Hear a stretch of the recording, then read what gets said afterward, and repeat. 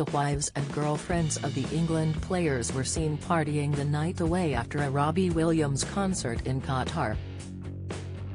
The players and their loved ones were treated to a private concert last night at their hotel in Al Wakra on Wednesday. Harry Maguire's wife Fern was joined by the Ace's mum after watching the performance. Fern looked chic but casual in a black crop top with a grey blazer over the top.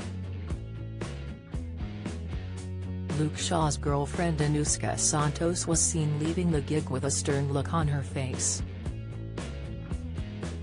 The gig was set up by Gareth Southgate, who wants his players to be upbeat and high-tempo.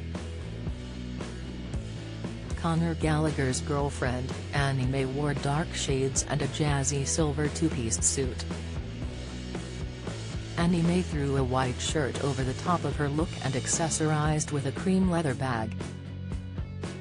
Harry's sister, Daisy, was also seen to be having a whale of a time as she giggled with the rest of the family. Jack Grealish's long-term girlfriend was seen clutching a bottle of water at the gig. The influencer and model looked chic in a beige one-piece as she headed back to the hotel. The gang were joined by sports presenter Laura Woods, who enjoyed a well-deserved night off from the commentary. A number of the England WAGS have been spotted in the stands, showing support to their partners. They are set to return for the quarter-final against France. They are currently staying on a luxury £1 billion cruise liner as they stay in Qatar. Calvin Phillips, who watched Robbie perform, said, "Robbie was here with us last night. He was just by the pool and sang us a few songs.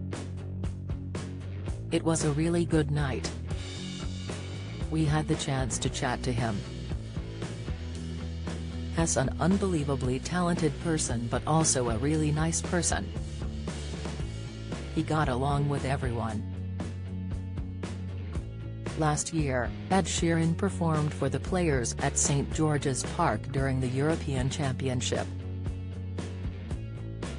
Phillips said how there were a couple of duets, adding that they were very good, but refused to give any names.